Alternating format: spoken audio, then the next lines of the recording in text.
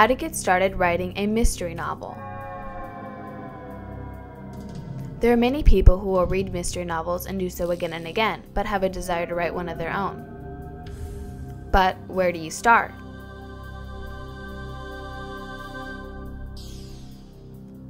There are 5 solid steps that help prepare you when getting ready to write a mystery story. All can be used in order, but the system does vary from person to person. Step number 1 is free writing. When you begin a novel, it is good to start by getting the creative juices flowing. You can time yourself and write down everything that comes to mind that is relevant to your story. You can take, let's say, 5 to 10 minutes, and everything that comes to mind, just jot it down.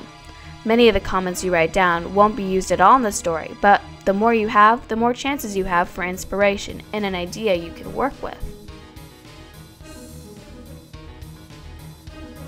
Step number 2. Mind mapping, also known as a cluster. Starts with a circle in the middle with the main idea and branches off to secondary ideas.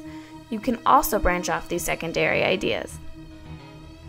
This will give you a rough representation of how your story will weave together and how it is all interconnected.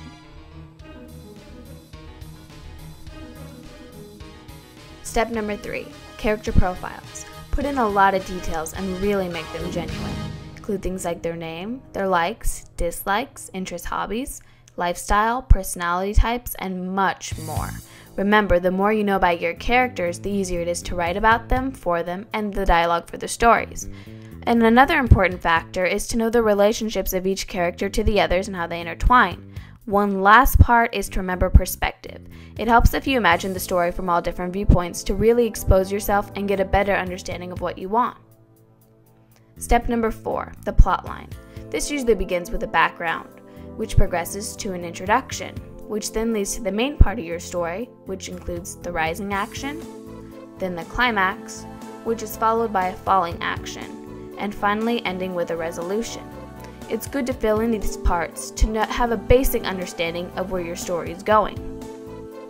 Of course, these events can change. With fiction writing, nothing is set in stone, but it definitely helps to keep your thoughts on track and progressively go towards your goal. Step number 5, the outline.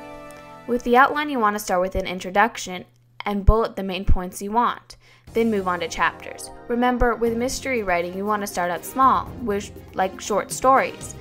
Each chapter could consist of 2 to 3 paragraphs, and you want to bullet the main items you want in each section.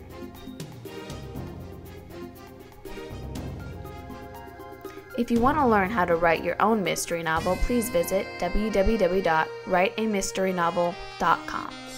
Thank you.